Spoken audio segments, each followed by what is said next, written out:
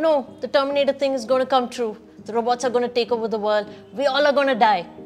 No way, Jose. Calm down.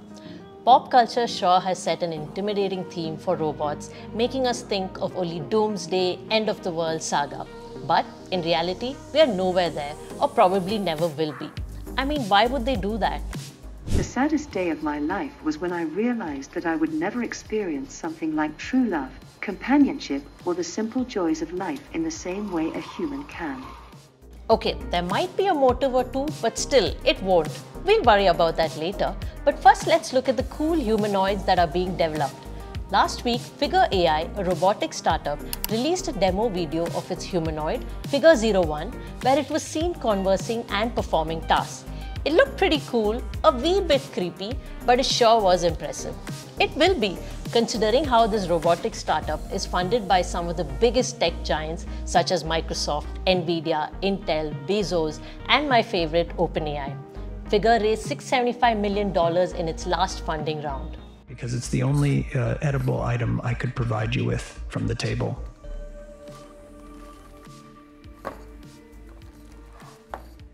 What a cool voice too.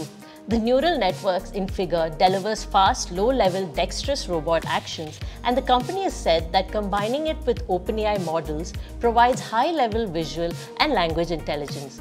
The humanoids are able to converse on end-to-end neural networks. While Figure might be relatively new to the market, just 2 years old, the results have only been promising.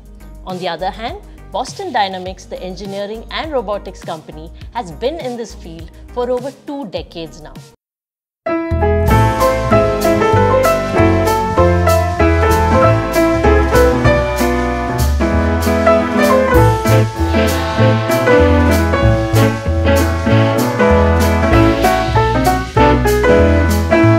Robot Atlas has evolved over the years and can do a lot of cool things, including lifting weights, jumping, rolling, somersaulting, but cannot talk. Well, to be fair, Boston Dynamics started in the early 90s when robotics developments were in its nascent stage, whereas Brett Adcock founded Figure just 2 years ago when AI advancements were only peaking. And let's not forget the humanoids developed by Tesla, the Optimus. The advanced humanoids are designed to perform tasks that are unsafe, repetitive, or perhaps even boring for humans. It can even do yoga. Apollo, a general-purpose humanoid robot, has been adopted in Mercedes-Benz factories to complete manual tasks on its assembly line. As of now, these humanoid robots are built for the purpose of service assist, best implemented in warehouses or factories where manual tasks can be performed by these robots. Amazon, the biggest e-retailer in the world, is already using them. The broad uses of these humanoids will expand to fit various domains in the future, including healthcare and even space exploration. And the path to get there will probably not be too long. Until then, we'll probably keep building and testing them.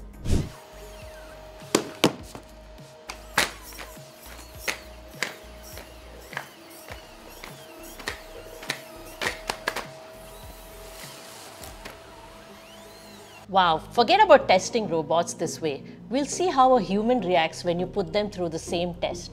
Why poke the bear, man?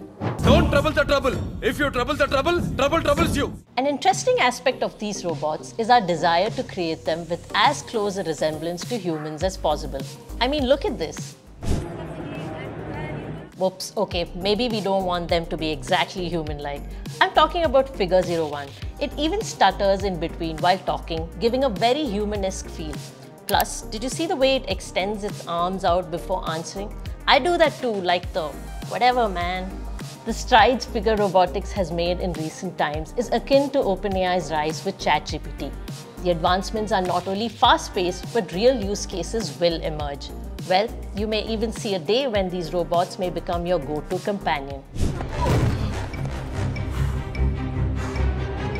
Okay, not a life companion, we'll stick to being friends. Thank you for watching my reaction video. I'm Vandana Nair from Analytics India magazine.